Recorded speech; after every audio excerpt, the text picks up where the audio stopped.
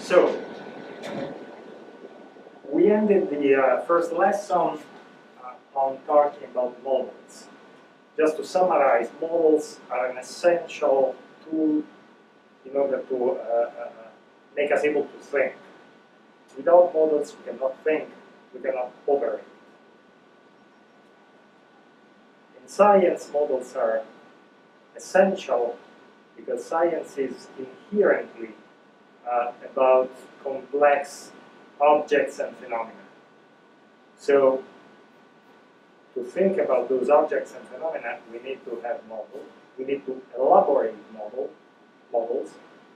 We need to switch from one model to the next whenever necessary, whenever the previous model does no longer fit our interests, the phenomena we are interested about.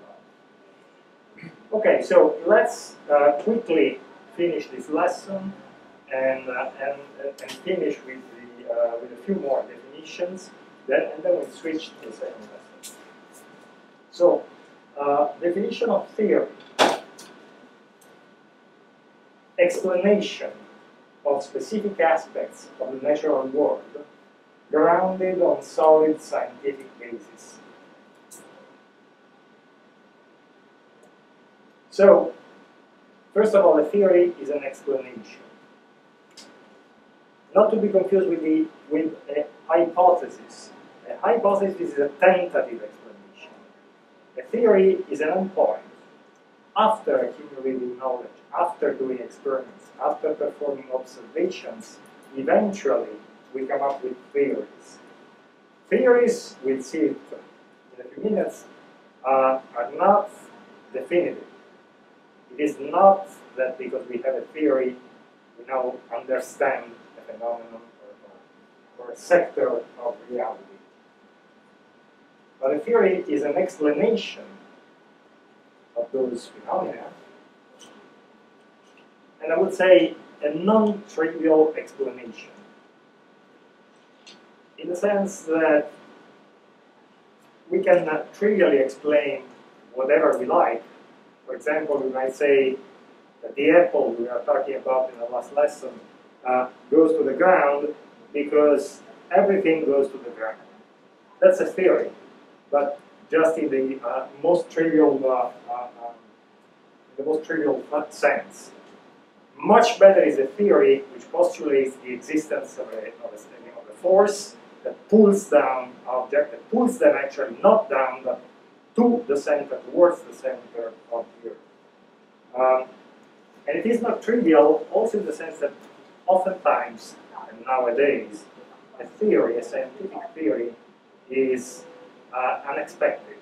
The first time you hear about the theory, you are usually surprised. You usually you are amazed at how different things are presented by the theory compared to the intuitive understanding of the phenomenon. For example, let's say, okay, you name, please, some well-known scientific theories.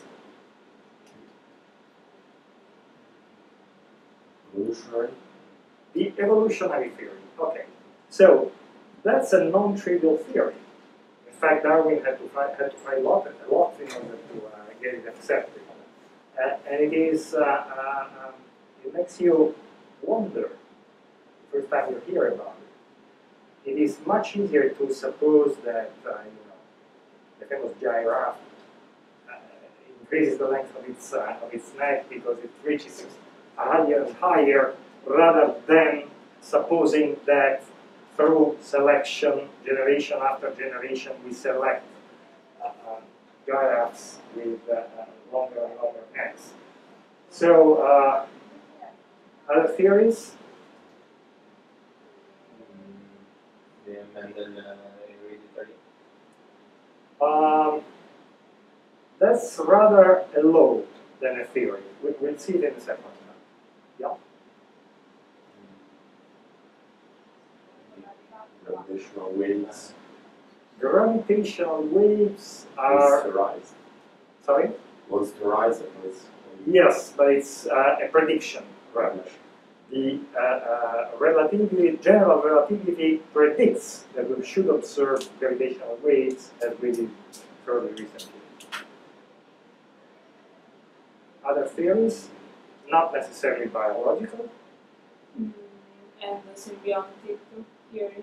Okay, endosymbiotic theory. That's another surprising theory, right? So we were accustomed to think that mitochondria were organelles, like many other in a cell, and suddenly somebody tells us, well, no, it's not. It's the remnant of previous microorganism, of a prokaryote. Yes, so oftentimes theories are surprising. We are now accustomed, when we know them, we get accustomed to them, we consider them natural, but they aren't. They are the result of many, many years of thinking, of observing, of experimenting, of theorizing, and finally they are the distilled product of a large amount of scientific work. So, just a note here, the colloquial use of this word often does not reflect this definition, meaning that oftentimes in our everyday life we say, you know, I'm thinking this, but it's just a theory. You know, just to say it's a trivial hypothesis which is not worth its, which is worthless. But that is not the case. In fact, theories in science are the end product. Really, what we're striving to reach with our scientific investigation. Then law, coming to magnetism. A short statement of natural facts, strongly based on scientific evidence, like theory, with strong predictive power. Usually, it can be expressed in mathematical form, and thus makes quantitative predictions. So, Mendel's theory, Mendel's law, laws, actually, plural, predict mathematically how many heterozygous, homozygous organisms you'll get from a given cross. Other laws that you can think of?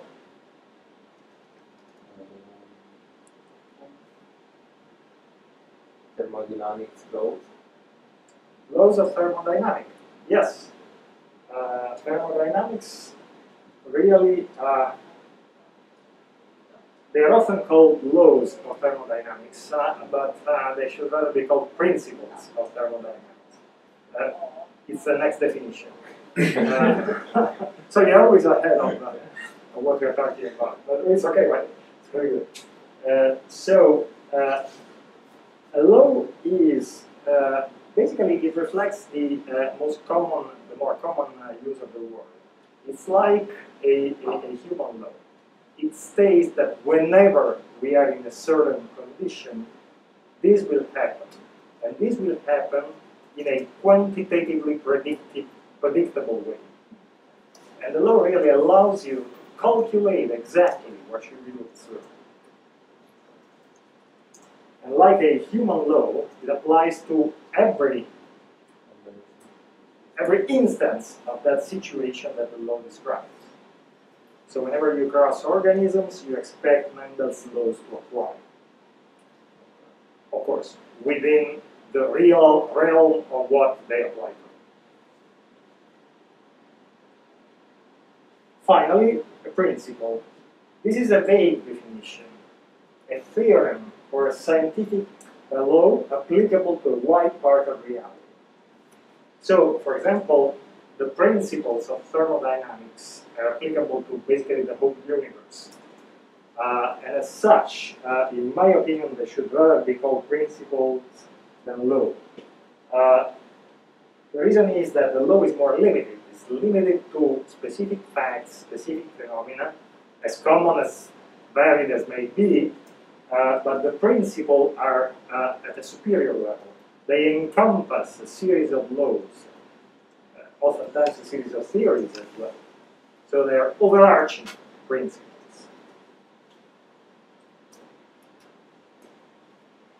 All right, the way these words are used is not always consistent in that it is sometimes historically determined.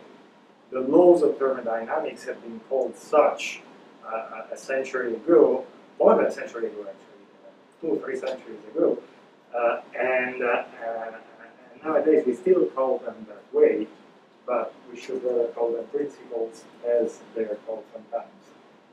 And sometimes we call, we use theory to describe a principle or a law, etc. So again, the definitions you see here are my best effort to give you definitions that fit the best use of these words, but they are not absolute, they are not universally accepted. And with this, we're finished with the first lesson. We'll go to the second. Excuse me. You first said trivial. What do you mean by trivial? In Italian, banale. Banale.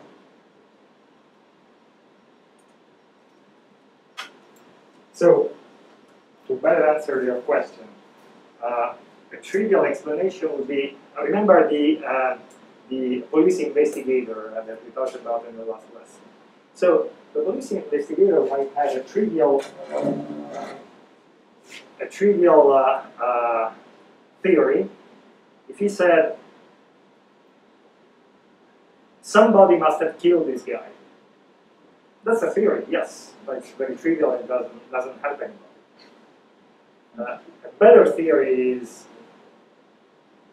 given the circumstances of this killing, I suppose that's a hypothesis actually, I suppose that the killer is a left-handed woman, less than 40 years of age, etc.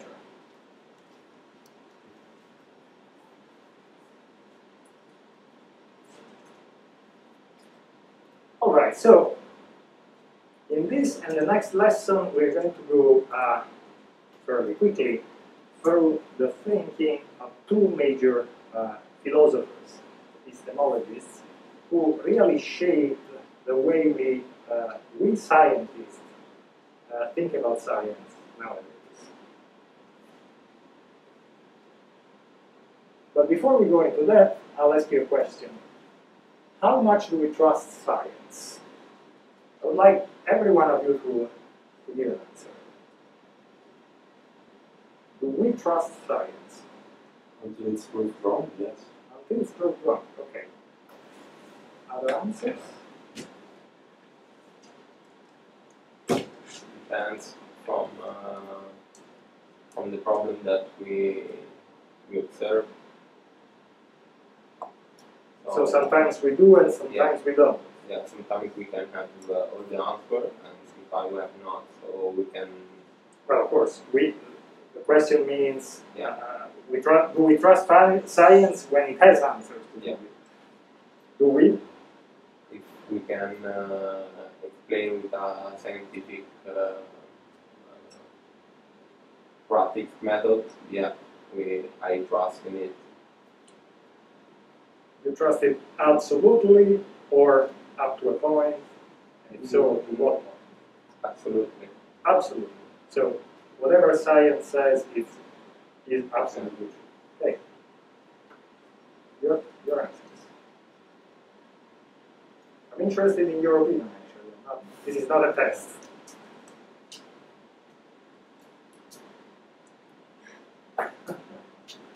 I remember I studied in bioethics. That there are like in the last decade there's a lot of scientific fraud in, like in publication and the articles, so there is a manipulation of data. So I don't know, maybe there are some things that a lot of countries and a lot of research groups search all together, and that I think I will trust like 100%. But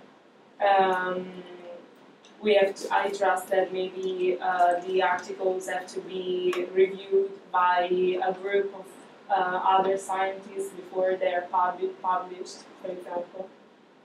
So maybe it also depends on which journal is going to publish that article or who Okay. wrote it. What your answer is that whenever we're talking about good science, not frauds, Oh, not okay. errors, etc., you would Okay. trust 100% the answers of science. Yes. Okay. How about you? By the way, your names, please. Daniele. Daniele, Karim. Karin, Ginevra, Ginevra. sì. Valeria. Okay. Ginevra, please. I think that science is one of the most important things for every people, and we trust a lot in science. A lot And is not absolute. absolutely not, but everyone trusts science. I think so. So nearly absolute. Yeah, yes. Okay. So the most skeptical thinker about you is Daniele, who said, science is trustworthy until it's proven wrong. But then the next question is, if it is always possible to trust that science can be proven wrong, why do you trust it at all? Can you repeat this? The question is, if it is possible that tomorrow, Yeah. today's statements from science will be proven wrong, why do you trust them today? I trust them because usually in science you can look at the whole picture. I mean, you can only look for something particular, but it may be that a new discovery shakes the grounds and your conditions falls. So I mean, I trust it today because I know it's true right today. It's true. And so I can base my experience, for example, on what I know. But I even know that it might be wrong, my assumptions. So I trust it because I need it. I need to trust it. All right. Let's make an example. Let's say centuries ago, people thought, scientists at that time thought that the Earth was flat. Now, at that time, we would have believed it because that was science was telling. Now we know it is not. So, why do you believe it now that it is more or less round? If perhaps tomorrow somebody else will tell you that it is not round but something else, which is not so inconceivable. I don't understand the question. So, at one time, people thought, scientists thought that the Earth was flat. And you, at that time, you would have believed them. You would have believed science because that was the science of the time. So, now scientists are telling you that the Earth is round. Tomorrow, they might be telling you that it's cylinder, let's say.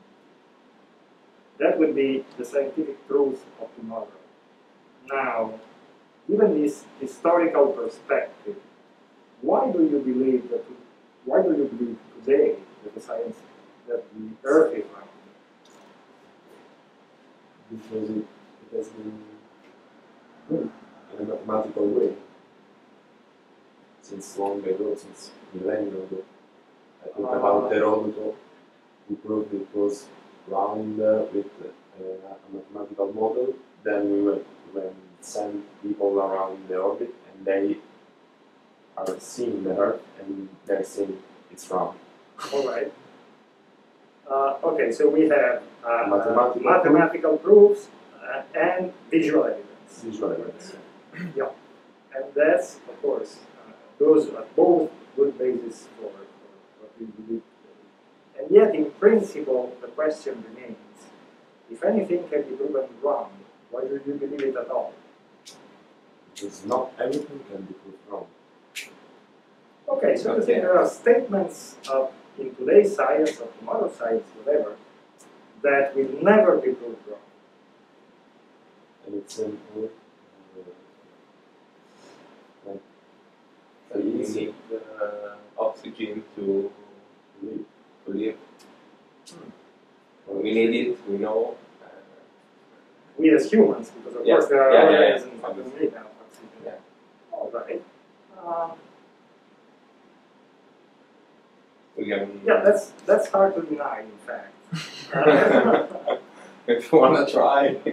But still, in principle, You can deny that. well, it's not impossible to conceive of a human being Can be adapting to another. by slowly adapting, perhaps helped by technology. Let's say we put this human being in deep sleep so that his metabolism goes very, very, very low. He might survive with little or no oxygen. So we don't absolutely need oxygen. We need oxygen in the ordinary conditions in which we live. Yeah. So, This is simple. for the time being, let's stop here. But I'll come back to you with a similar question after we're finished. But it's interesting. Yeah. I think that you come out with an important thing that for now in this condition we need it. So I think that the science law had to be considered in some condition. Yeah. I can take for true a science law in this condition. Definitely. What we do in science is carefully try to circumscribe where truths are valid and where they are not necessary. Yes. Okay, so let's go to the first one of our thinkers, and let's start from where he started from inductivism, which was founded by Francis Bacon, in Italian also Bacone, in the 17th century. Essentially, Bacon thought that the scientific law stemmed from a large compilation of observations, large compilations of as a compilation of data. So Bacon said that a scientist should first of all erase every preconceptions from his mind, and then create a table with observations pertinent to whatever it was the scientist was investigating, and from those tables, eventually, a law would come up. And that would be a natural law. So in Bacon's thinking, what scientists have to do is to collect a lot of observations, systematically put them on tables, analyze them, and derive the law. Does it make sense or not? It doesn't. At all. Bacon was a stupid. No, it's not stupid, but it's not the only thing you need. I mean, if you measure the temperature of the water boiling in this room for 1,000 times, it will be always Around 100 around. But if you measure it on the top of Everest, it will be lower. So you can state that water boils at 100 degrees. As Karin said, you gonna If you change the condition, You have to define within It's what very conditions local. your law is valid. Yes. it was not stupid from that. In fact, Bacon was, I would say, reflecting our natural way of thinking. What we do in order to, first of all, conceive of laws, to derive hypotheses, is to find regularities. Whenever we see things happening over and over again, we tend to think, in fact, our brain is hardwired in order to find regularities. We find regularities even when they do not exist, where they do not exist. Because our brain attempts to look for regularities. And from those, we derive laws, or at least hypotheses that then should be confirmed. But anyway, Bacon at the time started, in a way, modern thinking about science, and thought that a large number of observations was enough to derive a scientific law. Then, much later, came the positivists, whose ancestor was Comte, and their way of thinking was called verificationism, whereby they attempted to find a method to definitively verify scientific laws. That is, demonstrate that they are true. True, period. True, never to be disproved. Right, this didn't work. They never could find ways to prove definitively true a scientific law or anything else. Good, so our thinker is Karl Popper, whose thinking was called falsificationism. You'll see why. And Popper was a very influential philosopher, not only in science, not only in epistemology, but also in other domains of philosophy. And he published a capital book, The Logic of Scientific Discovery, in 1934. So he started just by criticizing the previous two schools of thinking that I briefly talked about, particularly the stance of Bacon,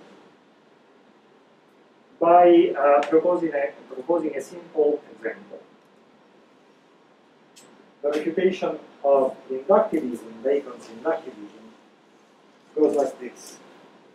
Popper took an example that was used by Aristotle, actually, for other purposes. He talked about swans. And he said, well, say Cigno.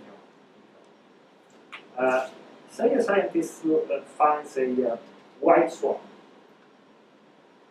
He takes note of it. That's it. Then he looks for another swan and finds it is white. Then he looks for other swans and again finds that all of them are white. And he keeps looking, and whenever he finds a swan, finds it is white. At some point, according to Bacon, he will derive a law according to which all swans are white. According to Bacon, this is a definitive law of science. Swans are white, period. But Popper says this doesn't make any logical sense, because this theory can be disproved by simply finding a swan which is not white, a black swan. So it doesn't really matter how many white swans you might observe. Your law that all swans are white will never be proven definitively, because there will always be the possibility of finding a swan of a different color. From a logical point of view. Now you might say, well, okay, so let's modify the law a little and say that most swans are white and some others are not. Well, but Popper might object that this is not what Popper said, but I'm interpreting his thinking. Popper might say, well, but it is possible that there are large colonies of black swans somewhere we haven't observed yet, and so even this second formulation of the law is not correct. And then you might say, well, okay, so swans are white and black, but there might be red swans, etc., etc., etc. So, first of all, according to Popper, you are not allowed to twist the theory more than so much. You can adjust it a little, but if you change it too much, you simply have a new theory. You're not adjusting to accommodate a few new observations. Second, and this is the most important thing, Popper was approaching the way science is done from the logical point of view. He basically never talks about, or very rarely in his quite thick book, ever talk about real scientific laws, real experiments, or real observations. He talks about generic examples such as these formal examples, because all he cares about is the logic of scientific discovery. And so he says, inductivism will never prove a scientific law. And in this, he was backed up by another philosopher, a 20th century philosopher, who was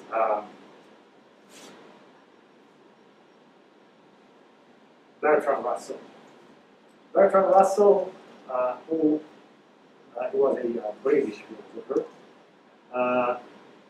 who told the story about the inductivist Turkey. Forgive me, the inductivist Turkey. Now, Turkeys in the Anglo-Saxon world are believed to be very stupid, much as we treat chickens. So, if you want to offend somebody, you can tell him he's a turkey. And so he said, you know, this turkey observed that every morning at 9 a.m. he was fed. But because he was a good inductivist, he was not happy with just a few observations, and he kept making observations and found that indeed he was fed at 9 o'clock when it was raining, or there was sun, it was sunny, whether it was a busy day or a quiet day, whether there was wind, whether it was windy or not. And so after collecting many of these observations, he finally devised a law that food always comes at 9 a.m., which was clamorously disproved on the eve of Christmas when he was killed at 9 o'clock. So this is to say, again, that just one observation can disrupt the scientific law derived in this. Oh, by the way, black swans do exist, but they are in Australia, and so Aristotle couldn't know them. Mm. Now, what is a theory? A theory attempts to explain reality.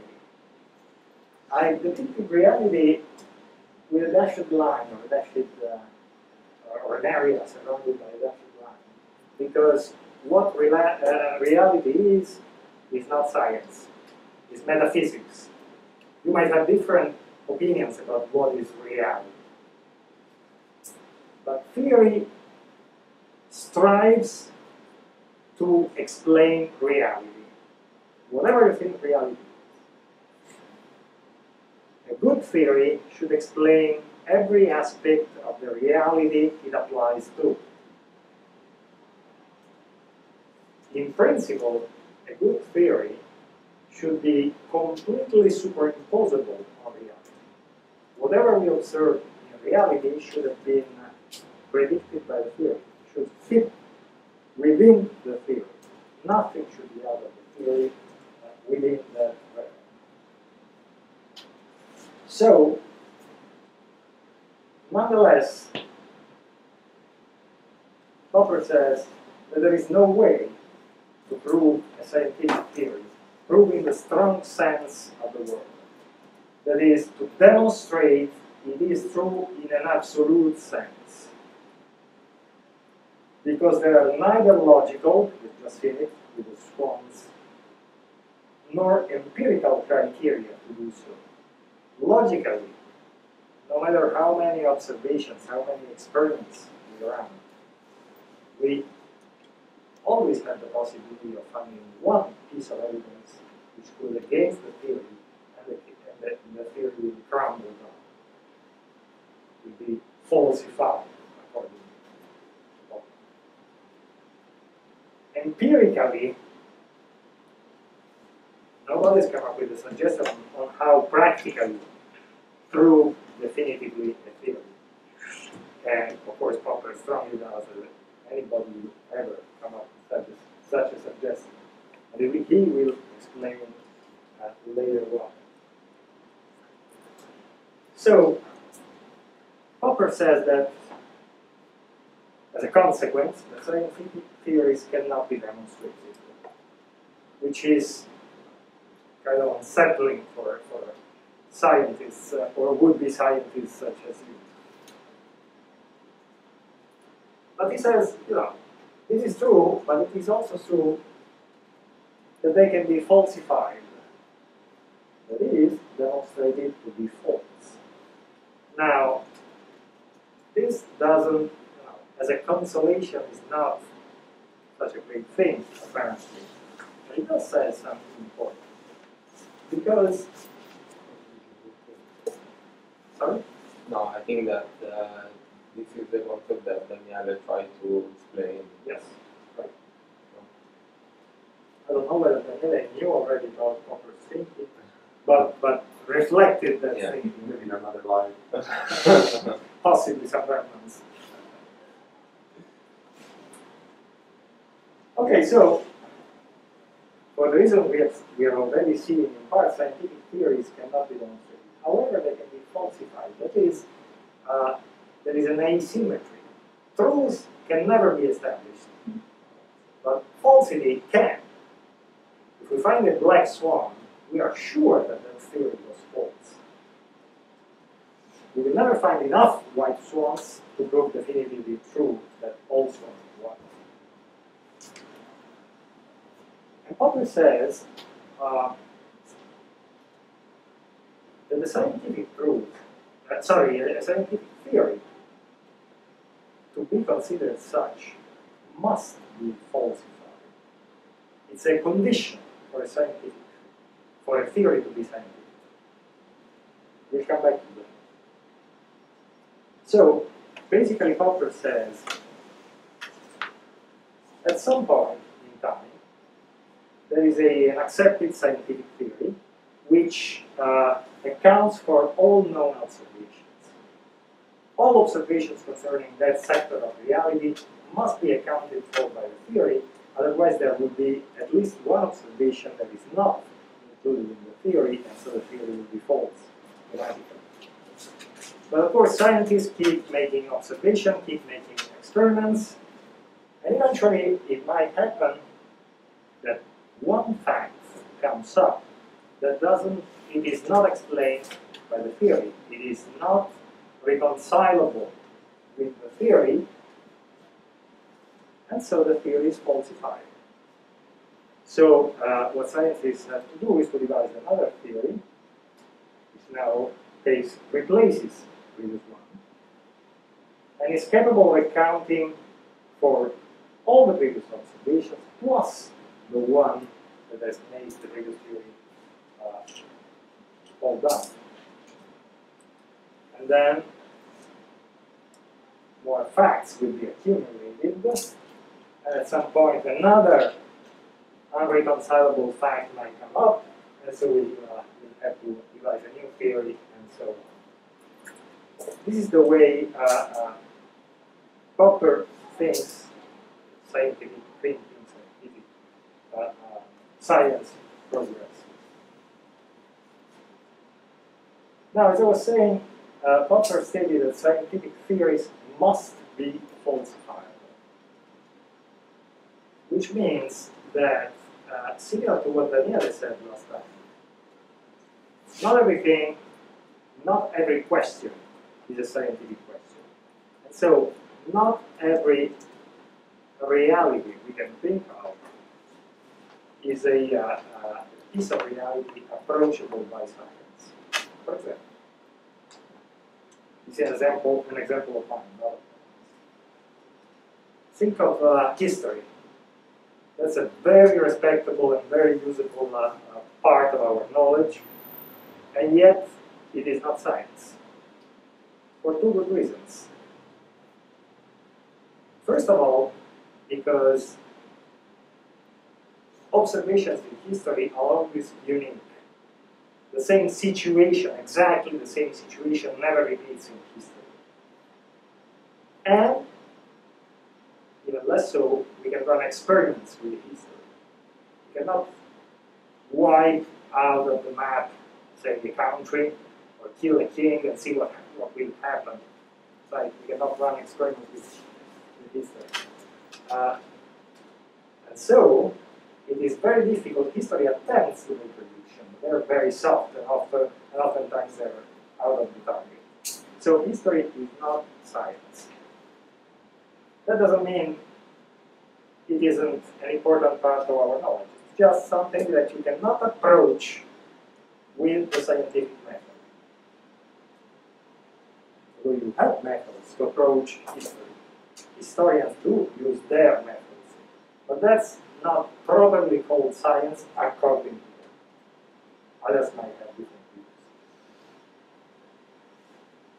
And then again, to be falsifiable, scientific theories must make verifiable predictions. Now, this is very important because it determines what is a scientific theory and what is not.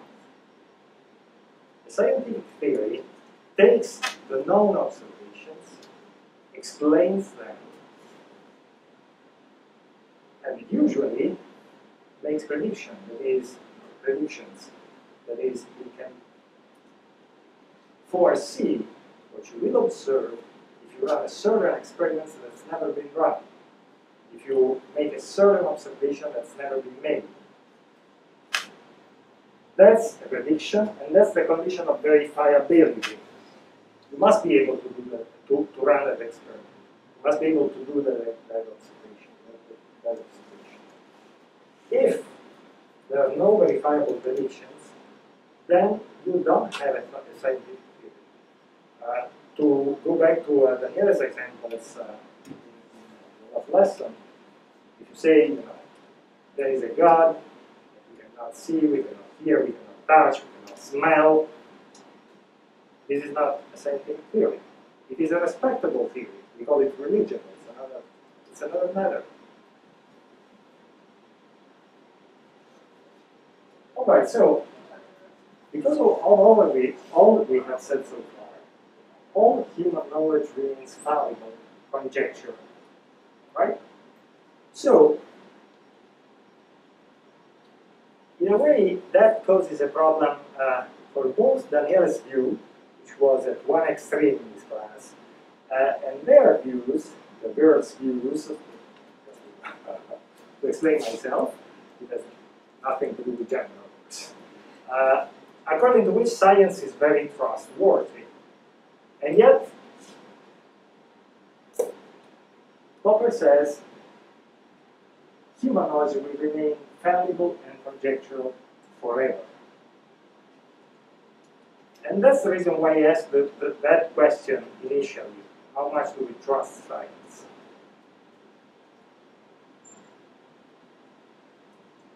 And I'll ask it again in a minute. Popper adds, even if we devise the theory that adheres perfectly to reality, remember those two discs I've shown you. Let's say, for the sake of argument, that we devise a theory which is perfectly adherent to reality. It explains reality perfectly, and we will never be able to make an observation which is not in agreement with the theory, because the theory is perfect. We'll never be able to run an experiment that goes against the theory, because the theory is perfect. Even if we had such a theory, and perhaps we already have it, we wouldn't know. Because the only logically acceptable verification would be to perform all possible observations and all conceivable experiments, which is clearly impossible. This is basically restating, that is generalizing the swan example. If we could observe all the swans in the world, we might conclude that they are all white, if they are. But we cannot see them all.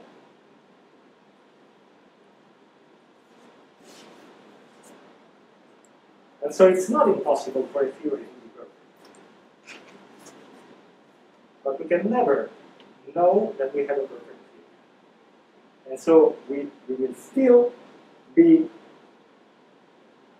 uncertain about science, at least in the sense that we can never consider definitive the statements of science. And yet, I might add, this is not proper, science is the best way we have to know our world. In the realms, again, to which science applies. There is no better instance, there is no better way to know the world than science. So we trust science, we rely on science at least, even though we know that science fails often. It's failed all the time throughout history, and there is no question it will fail again. Nonetheless, it's our best way to understand the world. And so we trust science because we have no better option.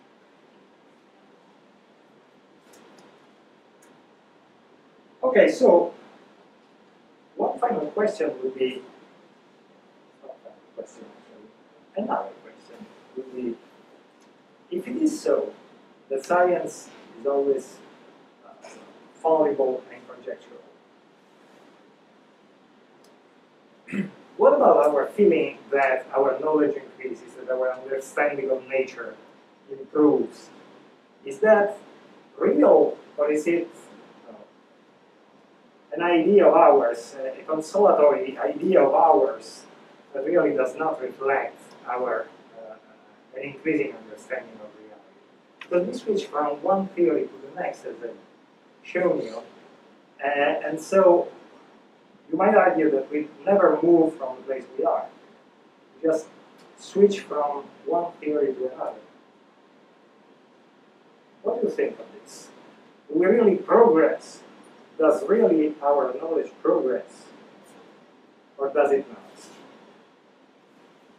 Daniele thinks so. Karim? Oh, no, I need 2 minutes to think about it. All right, legitimate. Remind me of your Ginevra. Ginevra. Ginevra? What does Ginevra thinks? Think? I don't understand very well the question. Okay, so the question is, we generally, perhaps you don't, but we generally suppose that human knowledge increases with time, that our understanding of the world, of the universe, improves, gets better and better with time. But if we all we do all the time is switching from one theory to the next, is it really true that we improve, or we are just, modifying our point of view, moving in no specific direction? Sometimes we have a progression, but sometimes we remain in the same point. Possible. Bolivia.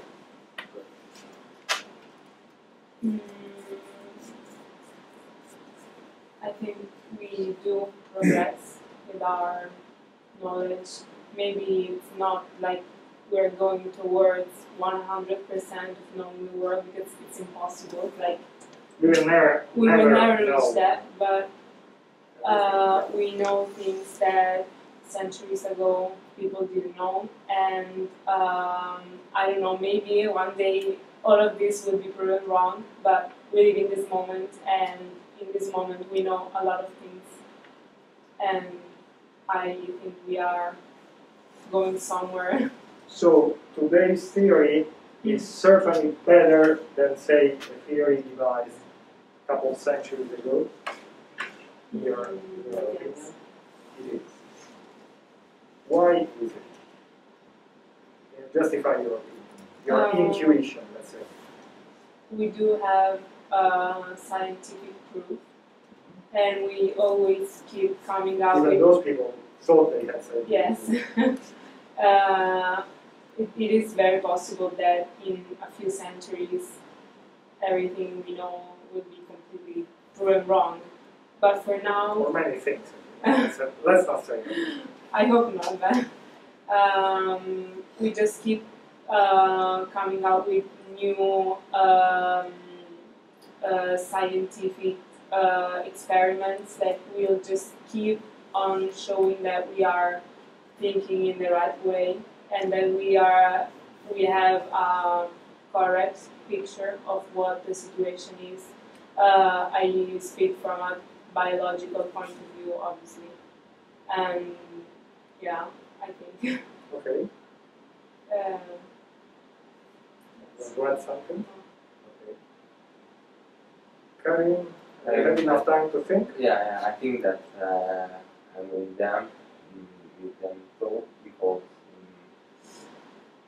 we can increase our knowledge, but when we study something, we found a new part that we need to study again. And I don't know, I think about a library with a book. When we take a book, in the back we find 10 books again, so we have to start. And if we start with one book, after this we have a lot of things that we need to know per comprendere anche il primo libro. Solo bisogno di ragionare. Yeah. Okay. It's an interesting metaphor. Cioè, Because in a way, aumenta il volume di quello che dobbiamo conoscere, per cui cioè, di fatto la nostra conoscenza in percentuale si è abbassata, ma abbiamo acquisito delle conoscenze dal primo libro, quindi cioè, l'ho visto un po' così. okay, let's see what Popper would answer. He would say something not so distant from what you just said. He would say that in this progression, first of all, there is a very clear fact. That each theory explains previous facts plus at least one more. So every new theory explains at least one more fact. So it is progressing. And in fact, it's like, oops, you got it? It's like evolution. Each theory tends, not necessarily does, but tends to come closer to reality because it explains more and more facts. It's been selected among competing theories to be the best one at that time point in history to explain whatever was known at that time. So it's a sort of evolution based on the fact that new theories, as you said with your books, should explain more and more facts. Every new theory needs to explain more facts than the previous one, at least one more. All right. So all of this sounds a bit abstract, and that's because it is. Knowledge. Because Popper was really thinking of science in an abstract way. In fact, he started from real science. He stated that his book, the first idea of his book, stemmed from a conference by Einstein who he attended. And so, on thinking about Einstein's theories and previous theories and so on, he realized this view of how science progresses. But Popper's point of view is purely logical. So he doesn't speak about Einstein or any specific facts in science. He speaks about the naked logic of science in an abstract way. Okay, so let's apply Popper's thinking to an actual biological phenomenon. Here is a statement. Although cardiomyocytes are terminally differentiated, which means osmitopic, which means they cannot divide, they cannot proliferate. Is that true or not? No, It is not. I don't know. I don't know, to be honest, but I think not if you make that. Well, this is just a guess. You really don't know. I don't know. No. Okay. What do you think? It's true, but in some condition they can Bit longer, please. It's true, but in some condition that we create in the laboratory, they can retrocedere. So, They can de-differentiate, they can possono go back in tornare- differentiation and proliferate. Is that what you want to say? we can create the condition to I don't know how to say to You can To speak Italian if change. you want. okay to change the destiny of the cell. Yes. You don't know. Okay. So basically, even nowadays, I check every year with the students. This is what they are told: that although cardiomyocytes are terminally differentiated, like quite many other cell types that are terminally differentiated, they cannot proliferate. That's why cardiac lesions cannot be repaired other than with a scar. So you don't make new cardiac muscle, you just make a scar. If you have a cardiac infarction, that's what you get, a scar, if you're lucky. Otherwise you just well, but it is important what Ginevra says, because she knows at least that people have devised ways to make cardiomyocytes proliferate. And so, first of all, this statement is not really absolute. What even Ginevra doesn't know, because it's not taught yet, apparently, is that cardiomyocytes are naturally capable to divide. And that was shown like about just 25 years ago by a cardiologist here on Versa. His name is Italian, but he's American, who showed that in failing hearts, that is, hearts that no longer have the strength to pump enough to make their owner survive, in failing hearts, he could observe cardiomyocyte proliferation. Later on, he showed that even in normal hearts, there is proliferation, though tenfold less. How did he do that? Well, his initial observations were very basic, very simple. He looked hard at many sections of human hearts from autopsies. And he found that occasionally, cardiomyocytes here, those are double immunofluorescences. Red is stains troponin T, which is exclusively, it's a contractile protein exclusively expressed by cardiomyocytes. And green is DNA. It's painful. Okay, so why was it using a stain for troponin T? Because of course in the cardiac tissues there are not only cardiomyocytes but also other cell types such as fibroblasts, immune cells, endothelium, etc., etc. So he needed to be sure that what he was observing was indeed within cardiomyocytes and not other cell types. What he could occasionally observe was mitotic figures such as this in cardiomyocytes, recognized because they were troponin T positive. This is telophase, this is a metaphase, this is also a metaphase, another telophase, another metaphase. So, the statement I showed you before, cardiomyocytes are post-mitotic, has been believed for at least about 50 years. It was standard scientific proof. Period. Point is that statement was based on observations made 70, 80 years ago with the technology of the time. That technology was not sensitive enough to detect rare instances of dividing cardiomyocytes, such as these. These examples are not as frequent as these images suggest. These are select images. In fact, it is very rare to catch a dividing cardiomyocyte. And the only way to do it, even nowadays, is by looking hard, by spending time at the microscope. So, this is a lesson. It's like a black swan. If you look hard enough, you might find a black swan. And then the theory that cardiomyocytes are phosphatonic is gone.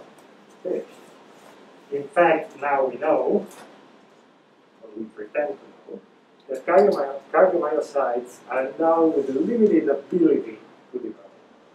They divide probably once or twice in a lifetime, no more than that. And this is so rare that it is calculated that within our lifetime, only about half of the cardiac tissue is replaced by new cardiomyocytes. That explains why, basically, myocardial infarction heals with scar. Because within the limited time that the healing takes, you can only make a scar. There is no time to have cardiomyocytes replace the lost ones. Unless you treat them in specific ways that allow them to proliferate faster and more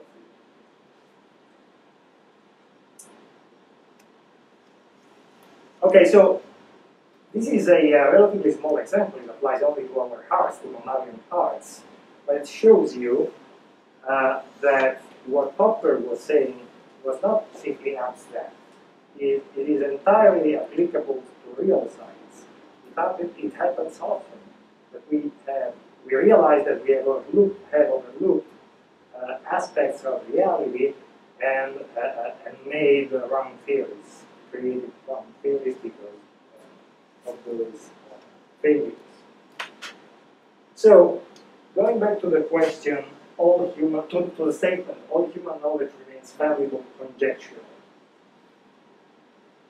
I think it was the first year in which I was teaching this course at Tor Vergata, when the students asked, even mathematics. Interesting question, I said. And then I asked the student, why are you asking? What is special with mathematics? Why should we more certain than all other sciences? So we have also law in mathematics. Yes, but we have those in every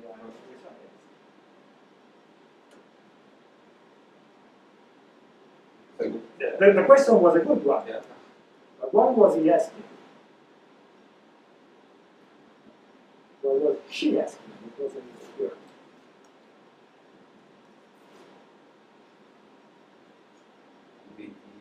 We use mathematical laws to prove the scientific theory. We use mathematics to help us prove scientific theories, but then mathematics is a science itself, so it should behave like all other sciences, as we've said so far. Because it doesn't depend on time. So if we say there are, I don't know, 15 chairs in this room, we don't always bring more. But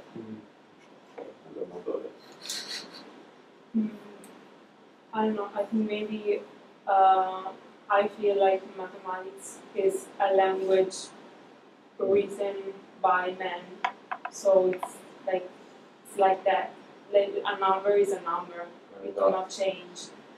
Maybe this is what we feel like. Probably when in mathematics they know all about it and they treat it like a science because it is a science. But I think maybe we have this opinion about it. I don't know. Okay. I have this feeling. Okay. Like, how can it be valuable. It's mathematics. Right. Again, a good intuition that you should try to make it more formal. Mm. What do you think? So you're saying we created the numbers. Mm. What does that mean? I don't know. Ginevra seems to. It's an exactly science, or black. Sorry? It's an exactly Exact science. Yeah. Black or white? Right or white. So whatever mathematics says is clear and definitive. It's clear. It's safe. It's simply to explain things with mathematics. With other science, the more difficult. But Valeria said something important. She said, we created mathematics. It's not an object in the universe. There is no number anywhere. It's a way to communicate. It's a language. It's, no, I wouldn't say it's a language. It is a language, yes, it can be used as a language. But mathematics, unlike all natural sciences, does not concern itself with natural objects. It concerns itself with abstractions. When mathematics talks about triangles, it doesn't think about this triangle or that triangle or that triangle. It talks about triangles. If you take a university level textbook on geometry, there is not one figure. They do not use figures at all. They use only formulas. Because figures are misleading. If you think of this triangle, you might, make mistakes because there are other triangles that do not behave like this one. So, mathematics deals with relationship among abstract objects. Those relationships are purely logical. And logics, we believe, is one and absolute. There are no alternative logics. We all use the same logics, whether we are aware or not. Most of us are not aware of what logics we use. But then again, if I make a logical argument, even more if it is an abstract object, you cannot really say, no, you are wrong. It's this other way around. Because you would be using a wrong logic. So, it is reasonable to suppose that mathematics is absolute. Does it make sense? Yes, but I think also that we start to do mathematics for the practical things. So to count, to measure, and so why it can be considered like having true. Well, there is a distinction between what mathematics is and what it is used for. Mathematics is used for a huge number of practical purposes, but it's still abstract and concerned only with logic, concerned only with relationship among abstract objects. So, I took the question seriously. And the next lesson, I came up with a couple of slides to answer the question. Okay, here comes another famous thinker, Kurt Gödel, who was a logician, mathematician in the 20th century, who in 1931 published two so-called incompleteness theorems. Now, at the time, mathematics was really the absolute and eternal. And it is really. Mathematics is the most solid building we've ever built. But Gödel showed that even mathematics is not completely absolute. What did he do? First of all, I remind you that every mathematical system is made like this. You have a certain number of basic axioms from which you start. Axioms are not demonstrated, are taken for granted, are taken for true. It doesn't matter whether they are or not. You can choose them the way you prefer. Then, on this basis, you demonstrate theorems. And then using these theorems, and maybe again the axioms, you demonstrate more theorems. And then you demonstrate more theorems, and so on. So you have basically an inverted, an upside-down pyramid with very few axioms at the apex, and then the pyramid goes up and becomes enormous. That's a mathematical system. Arithmetics is a mathematical system. Calculus is a mathematical system. Calculus is what we call calcul infinitesimal. All right, so it seems quite reasonable, and mathematicians at the time were convinced of this, that the very least you can ask of a group of axioms is twofold. First, they must be complete. That is, there must be here enough axioms to demonstrate that any statement within this mathematical system is true or not.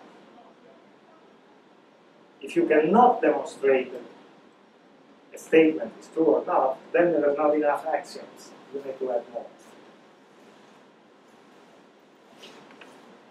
Also, and perhaps more important, the axioms should be consistent with one another.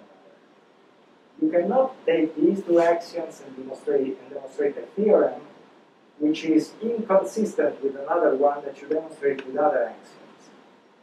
That cannot be. Because you would demonstrate a truth and at the same time an opposite truth. That's impossible in mathematics. So mathematicians believe. Now, here comes Kurt Gödel, who published his first theorem, which says if a mathematical system is consistent, that is, it is not possible to demonstrate theorem in contrast with each other. Consistent also is coherent. It cannot be complete. That is, within that system, there will always be statements, true statements, which cannot be demonstrated. Okay? Now, that was already shaking the mathematical world, but in a way, it was sort of acceptable. You know, there is maybe a little chance that sometime in the future we'll run into a statement that we cannot demonstrate. It's okay. But whatever we can demonstrate is still true. But the second theorem is devastating. Here is the second one. The consistency, the coherence of the axioms of a mathematical system cannot be proven within the system itself.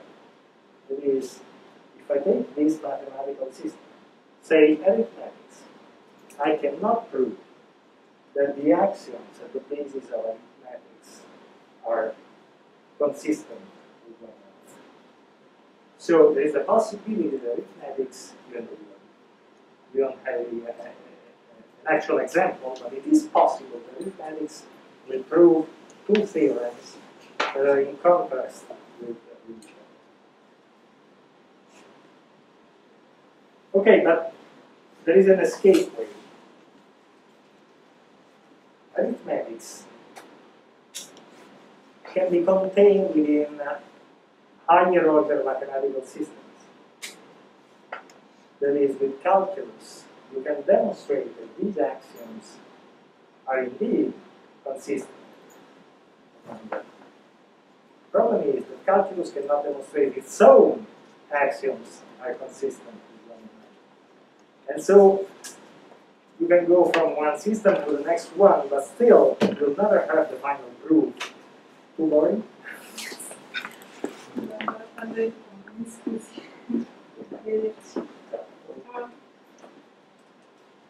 And so, in fact, as I said, mathematics is an incredibly solid edifice that we build. So there is no question about its validity. But if you ask mathematics to be absolute, then I should say that even mathematics isn't. And so, really, all science is never forever. And this, I think, is all I have to say.